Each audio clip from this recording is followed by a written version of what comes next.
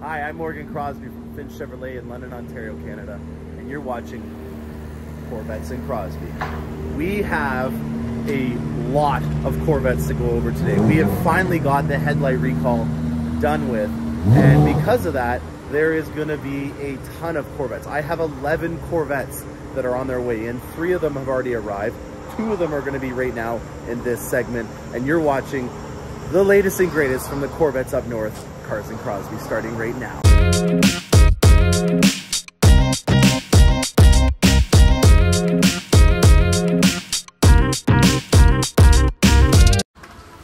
Guess who's back? Canadian Corvettes are. That's right. The headlight recall is over, and we finally have Corvettes coming in. The recall subsided on Thursday, and we are back in action. We got a Z06 up here with some edge red calipers, another torch red Stinger here, non-Z51. Only one on the truck for us, but we have 11 Corvettes right now that are at the factory. I guess now 10 Corvettes, thanks to this gentleman. And yeah, so 2 business days after the headlight recall ended, it already started. So the good news is that if you are a Canuck, you're in luck. Your Corvette is finally coming, and guess what? It's just the tail end of winter. There's still some snow over here. I just gotta do my token move to snow in the spring and give it a little kick and say, get out of here, I'll see you in 8 months. And yeah, so congratulations. I know it sucks if a lot of Canadians have had their Corvettes built and they've been sitting at the plant, but guess what? The wait is over, and so is winter. So let's get this out the truck and take a good look at her. I always am amazed by how talented these guys are. It's an art form. This isn't even the wide body version, but they make it look easy. And again, if you're just following along, they put pieces of wood on here for the Canadian versions for clearance reasons. I can't remember the reason behind it, but yeah, they have to use wood. They can't use another material that they normally do.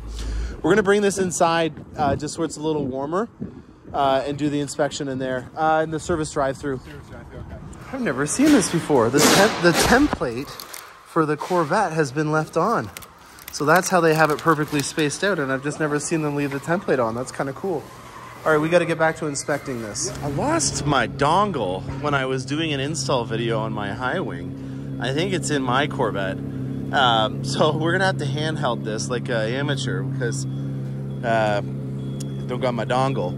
That's the thing that I use to hold up so that you don't see my hands and stuff, and it's less shaky for the video. So I apologize in advance. We're gonna have a shaky start to this episode, but we will get back with the dongle in the later parts. This is a Z06 with the aero package on it. We've got a window sticker for you guys to take a gander at. Look at that. We've got a fully loaded build, $215,000, carbon fiber wheels that have been painted in the carbon flash metallic. We've got, as you can see here, nice orange. We've got Amplify orange, and we've got a natural interior. Oh, that's a cool combination. And then we also have here a hard top coming off the truck.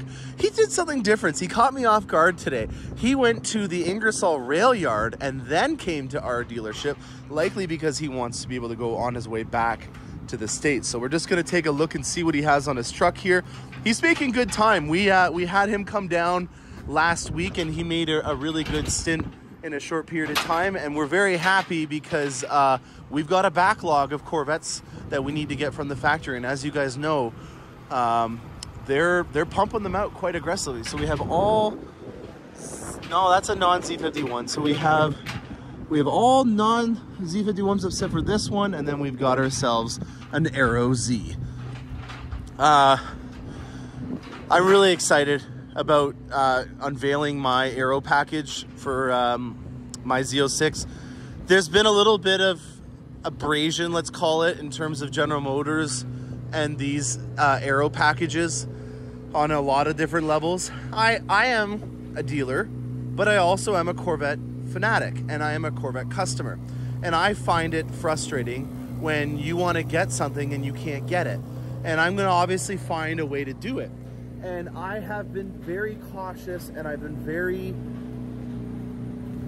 cautious about making sure that I can do this properly and not also piss off the Corvette gods.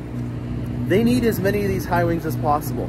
And if I start putting out video content on how I'm doing it and how I'm circumnavigating it, there was a little bit of a concern with how many more Z06s they can make. I don't know if you guys can read between the lines on that, but that's all I'm gonna say about that. What I can tell you is that there is a lot more work involved with getting the aero package on a non-aero than meets the eye, and you really need to do a proper job of researching it before you start cracking it open and doing it. We're gonna unwrap this. The customer is gonna be here very shortly, and yeah, we'll go through a walk around of it and what we're gonna be doing to it. Obviously, as you guys can see, it's got a fully loaded build on here. So there's a lot of fun things that we're gonna be talking about. And we need to catch up about the Corvette world. Steve Garrett is celebrating his 5th year of doing Corvette Today, and that's really a very healthy source of information that you get on a weekly basis and bi-weekly for the news. So if you guys are wanting to get more updates on this kind of stuff, if I haven't uploaded an episode because I've been doing other kinds of content, Corvette Today podcast is going to be a really good source for you to be able to get that. So let's get this unwrapped and this one off the truck, and I'll meet you guys right back.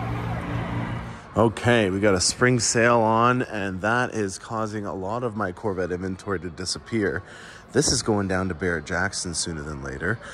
It was actually purchased at Barrett-Jackson, and it's got one hell of a 427 inside of it. It just is an amazing beast. All right, I'll bite. I'm gonna show you guys a little bit. I can't believe that this is an original steering wheel. When you have this short of a wheelbase and this much power, it's terrifying to have that as your steering wheel. I'll leave it at that. This is more art than anything, in my opinion. This is a 23 used C8 that's sold. We can't deliver it because the headlight recall was also for used vehicles. So an interesting thing there. Here is one of the last Camaros. It's a 24 model year. I have a manual C7 that I have no idea why it's still here. And then I've got my 2 deliveries ready to go up front for delivery day, the day before Easter. So it's Thursday, Good Friday's tomorrow. And what better thing to have for Good Friday than a brand new Arctic White 3LT with the Oreo Panda interior. That's kind of what I've nicknamed my style interior. And the 70th anniversary wheels. Unfortunately, this gentleman could not get a 70th anniversary. We did not have the allocation to be able to get him one. And so he took some of the styling cues from the 70th anniversary and brought it over to a 24 model year. We also have the Stingray R appearance package on here. So we have the Jake logo in the front, and then we have the center caps, which have the Stingray R on them. And then obviously the Stingray R package comes with the 5VM ground effects, but this one does not have it on it.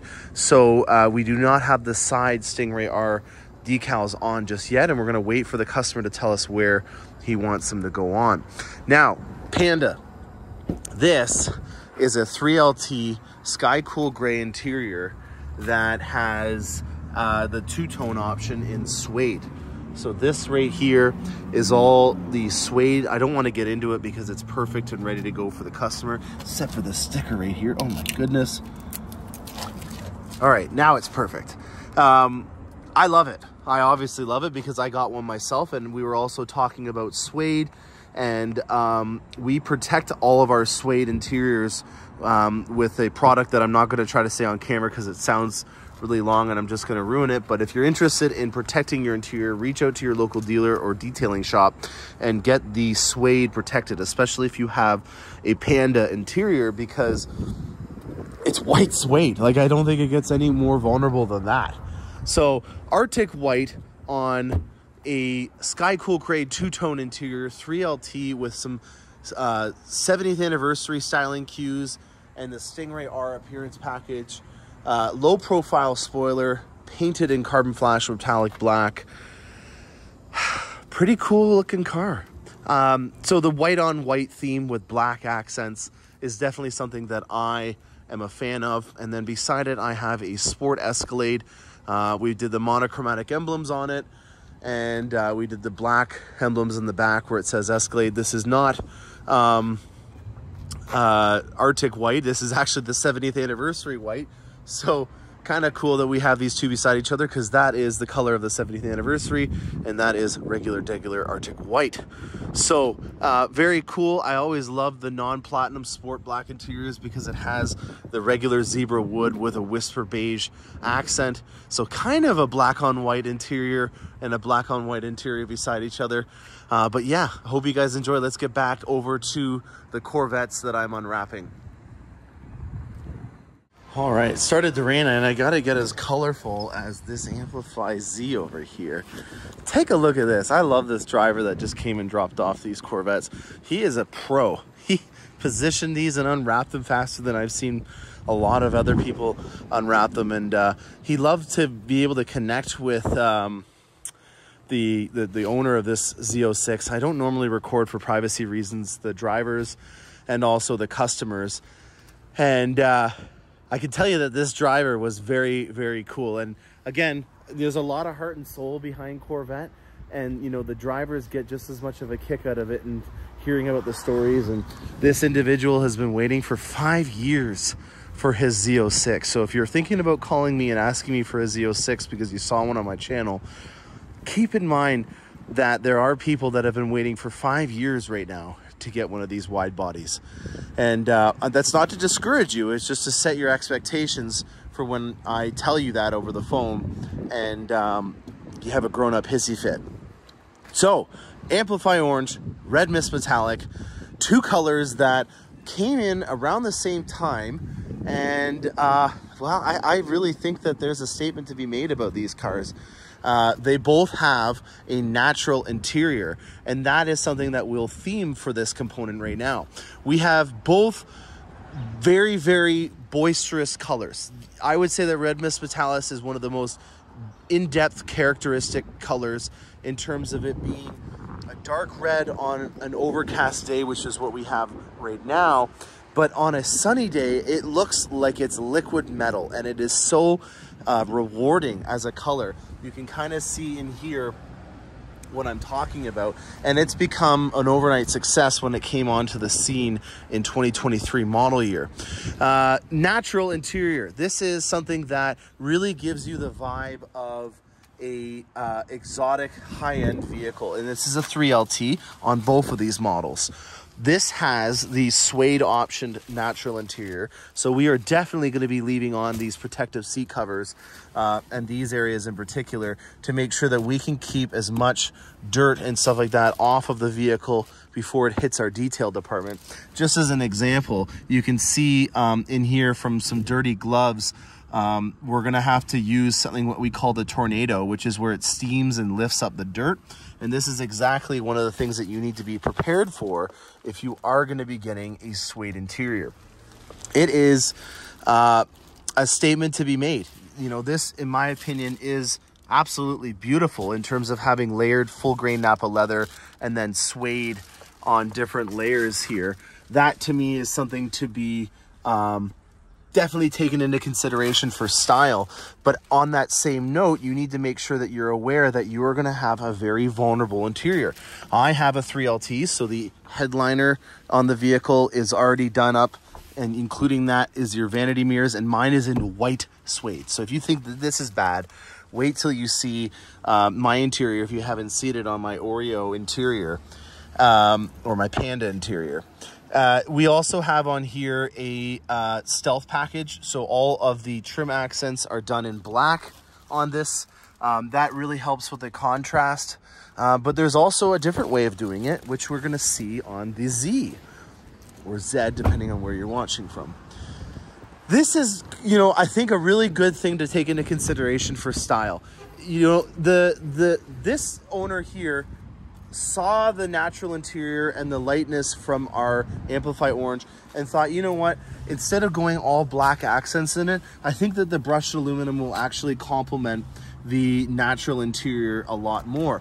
I'm not going to say that one is better than the other because beauty is in the eye of the beholder, but for me, if I was to, all right, let's go all the way in. If I was to look at these from a consistent design language, which is something that I focus on quite a bit in terms of looking at this from a step back and thinking, how does this all mesh together? I would have to say that a solid interior is something that I would do more often than not, where you have full grain Napa leather over suede interior. And that's just because of my lifestyle. And again, this is my opinion, which means nothing. And I would also agree that with this lighter interior, that the brushed aluminum does a really good job. So that is my suggestion on this. And I value everybody's opinion. And that's one of the things that I love most about going to car shows and stuff like that, is seeing what other people have put their money behind, because that at the end of the day is something that I would hope most people put a lot of thought into, and if they did, it should be an extension of who they are, and I want to get to know them through their Corvette. And on that topic, I am going to announce that I will be driving down to the Bash, which is in almost exactly a month from today. If you're not aware, it's on April 24th to the 26th. In Bowling Green, Kentucky. This is the National Corvette Museum's Michelin Bash, and I will be there. I will be excited to see Team Corvette making some announcements. I'm excited to hear from the new plant director and maybe to see some sneak peeks. Last year, we saw in the hardtop convertibles, the engine convertible appearance package get released. Maybe we'll be lucky enough to see some new colors for the 25 model year get released. You know, because that's what we did when we were down there last time, is we looked at Seawolf Gray, Cacti, and Riptide Blue Metallic. So on that topic, maybe hopefully we'll see those colors get released or leaked sooner than later, because that was one of the reasons why I went down to the Bash last year, now that I'm thinking out loud. We're due for these new colors. Show us 25 model year colors, Corvette. Back to this Corvette, though. This is just an absolute work of art. Another thing that I wanted to talk about, as a lot of people have commented, is the stripe or the line that they have on specific interiors. I have a Skycool gray interior, and on a non-Z06 or wide body that does not have the steering wheel, it has a black stripe on the black leather. And so a lot of people are using vinyl now to overlay the black stripe that comes on a black interior, because they want that line, which has got some racing heritage behind it. It's not just for style in terms of making sure that your steering wheel is straight up. And not all interiors have such a detailed contrast like you see on the natural interior here. So this is a painted finish on here. On the non-Z06 versions, which I'll show you right over here, it is done in leather. See how careful I am to get this out? Someone here was not that careful, and we will have to chastise them. All right. Back to the non-Z or Z. And this is what comes on if you are getting the natural interior. But if you weren't, there's some that are black. That to me is something that a couple of people have used a vinyl overlay to do. I don't know how durable that is in the long run, but I do think it's a healthy styling change that is important to note, because not all vehicles have that contrast. So we've got to get this one over to Auto Trim Design to get the decals put on it. We have a third party do them for us just because we want to make sure that they're perfect. I have the white C8. If you already haven't seen it, you're about to see it in this next segment that I'm picking up and scheduling for delivery. It's Easter weekend, so we're going to try our best to get as many of these Corvettes out as possible. I hope you guys enjoy the content that I have coming out now. I am kind of broadening my content in terms of having electric vehicle stuff, truck and Corvette stuff, but we are going into Corvette season. I have 11 Corvettes that are on their way in. 3 of them are here right now. I have E-Rays that are coming as well. We've got a lot of stuff, and then I've got the Bash that's coming up next month. The next episode, though, is going to be a fun one. I haven't even brought this up yet, and I don't know why, but I am going down to Spring Mountain with Mike Furman, and we are going to be doing the Z06 Corvette Academy. And so the next episode that you see come out is going to be a synopsis of that. I'm going down this weekend to Spring Mountain, and I am ecstatic. I can't wait. I've actually kind of compartmentalized it in my mind because I didn't want to get too excited, and I have to stay focused on these Corvettes that are coming in for these customers because I know that I would just get too distracted, and I've got to stay focused while these Corvettes are coming in.